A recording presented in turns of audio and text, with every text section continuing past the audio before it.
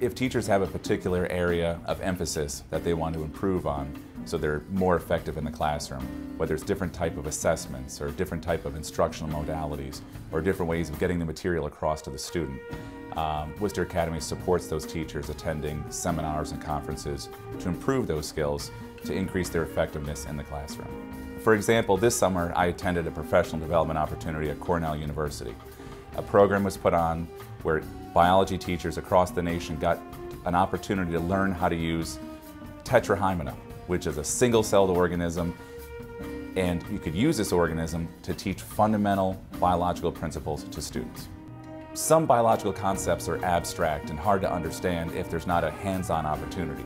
So the tetrahymena program allowed biology teachers to use this organism to teach principles of endocytosis, osmosis diffusion, mating, and a host of other biological topics where students will be able to see these processes and manipulate these processes using this organism.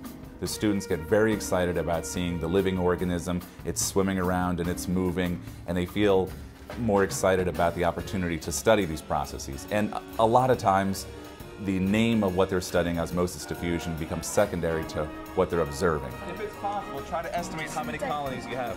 It seems rare that you get to go work at a beautiful building, Kingsley, top-of-the-line scientific lab. You get to work with kids who want to learn, with no discipline problems. The school wants you to be the best teacher you can be, and they're going to support you. Any equipment you need, they're going to buy. It doesn't get much better than that. So the presence of arabinose turns on the genes.